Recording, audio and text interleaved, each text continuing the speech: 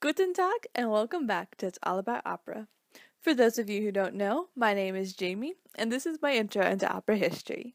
Here I tell you about different operas and their composers, hoping to spread my love for opera.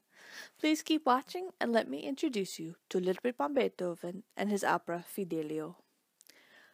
Ludwig van Beethoven was a classical composer from the early 1800s. He is best known for his symphonies and sonatas, writing for kings and princes all around Europe. In roughly 1801, he became deaf, which obviously created problems for his career. He continued writing music though, often having the legs cut off of his piano and setting it on the floor so he could feel the vibrations. One of his many accomplishments is his opera Fidelio. He started composing Fidelio, originally called Leonore, in 1805 when he was commissioned by Emanuel Schicchi-Kaider, a librettist, to compose music for one of his pieces. Beethoven found he did not like the man's libretto and only worked on it for a month before quitting. He ended up using some of the earlier music from this piece on Joseph Sodnieder's libretto for Fidelio. Fidelio was rewritten 3 times before Beethoven was happy with the final product.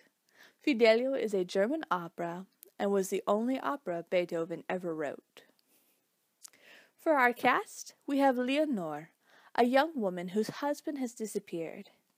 When the opera opens, she has been in disguise as a young man named Fidelio for 2 years. Leonore is a kind, strong woman who still has hope that one day she will find her love again. Florestan is Leonore's husband, who has been imprisoned for 2 years and thought dead. Though only seen for a small part of the opera, Florestan is a strong man who still hopes to one day see his wife again. Rocco is the jailer of the prison and is Leonore's boss. A gentleman who does his job even when he disagrees with the task. Pizarro is our villain who does whatever he can to get ahead in life, including imprisoning innocent men. Pizarro is a demanding man who does what he can to hide his secrets. Marceline is Rocco's daughter and is in love with Fidelio. Marceline is a sweet girl who acts as the lady of the house and dreams of one day of sharing a home with Fidelio. And finally, we have Giacchino, who suffers from a broken heart and hopes to one day marry Marceline. Giacchino is one of Rocco's assistants and displays a very caring and protective character. Now on to the opera. The story of Fidelio begins 2 years before the opera starts, with Don Florestan thrown into prison for trying to speak out against wrongdoings of Don Pizarro. He is believed to be dead. The opera opens to Giacchino once again asking the annoyed Marcellina to marry him. She says that she once loved him, but not since she met Fidelio, one of her father's workers. Unknown to Marcellina, Fidelio is actually Leonore, Florestan's wife in disguise. Leonore has never believed that her husband was dead and has tried everything to find him. Rocco believes that Fidelio's awkward behavior around his daughter is because Fidelio is in love with Marcellina as well. Therefore, he lets them become engaged, telling them that they will not be happy unless they have money to provide for themselves. Fidelio agrees, but says that there is something he wants more than gold, and that is to be trusted enough by Rocco to take him down into the dungeon with him. Rocco replies that there is a prisoner down there that he is not allowed to reveal. Fidelio finally convinces him to take her down with him, and hopes that maybe that prisoner is her husband. Meanwhile, Pizarro has received news that a minister of the king is coming for a surprise inspection. He must quickly decide on what to do with Florestan. He comes up with a plot to have him murdered.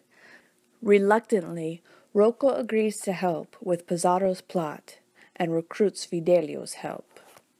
Fidelio is a wonderful, beautiful story of love and hope, one where music emphasizes the story with songs like Kom Hoffnung,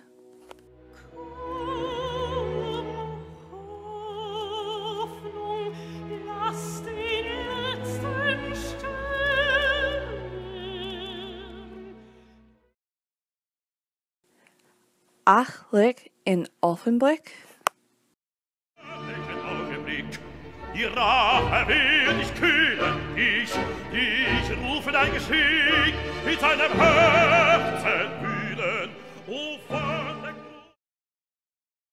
Ach, man nicht als Gold ernieben?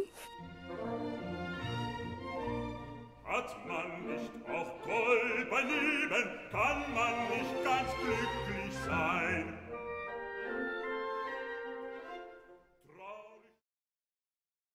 Oh, wer nicht schon mit der weint? Ich schon mit dir vereint und dürfte man mich nennen,